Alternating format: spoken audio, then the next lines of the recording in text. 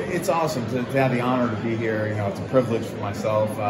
It's great to see Brian and Marco and some of the people in the room. You know, Barry Alvarez is in there. He offered me my first ever scholarship when I was in high school. So, you know, it goes back a long time now. And then to be part of, you know, the 150th anniversary celebration, it's awesome, and I'm honored to be here.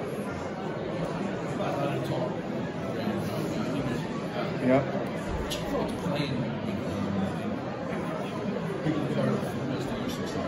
I mean, I think I've said it before. He's the reason why I came here.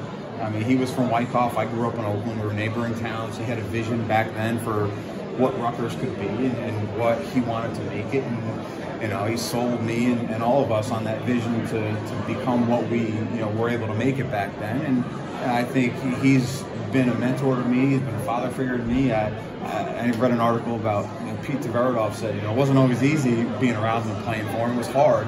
But that's what you want, because he gets the best out of you, and, you know, ultimately prepares you for life after football.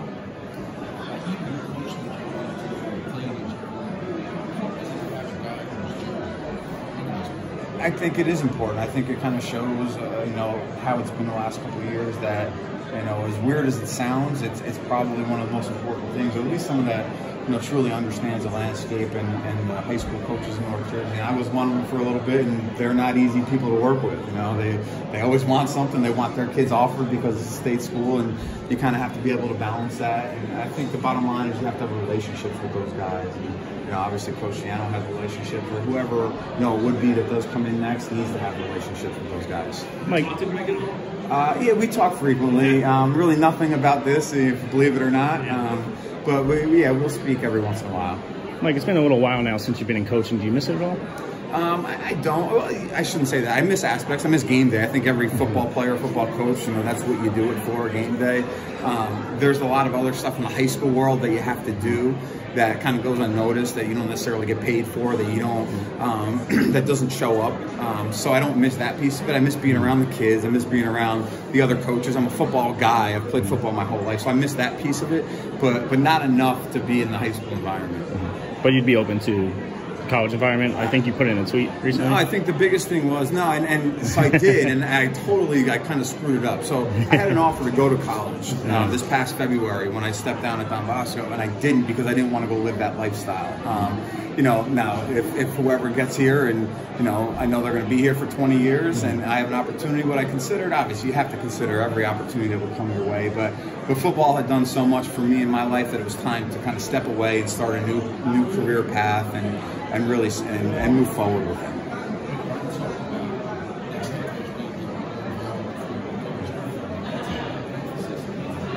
Yeah, I do. I mean, I think, you know, for us being the first team to ever play college football, there isn't a ton of history.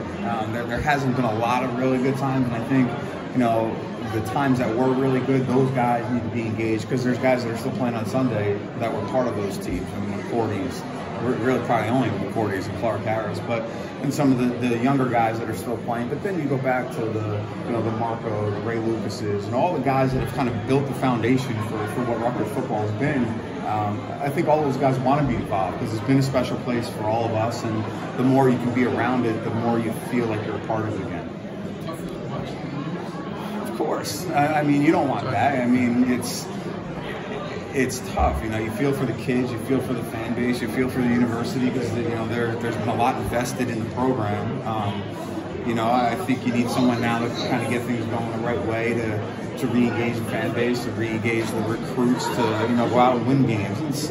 You're playing in the Big Ten East. It's probably the hardest, you know, side of a conference in America. So, are you going to beat 12-0, win a national championship? Probably not. Maybe once every, you know, 20 years. But you got to be competitive, and you got to be able to play and win the games that you should win, and then, you know, play the other games tough.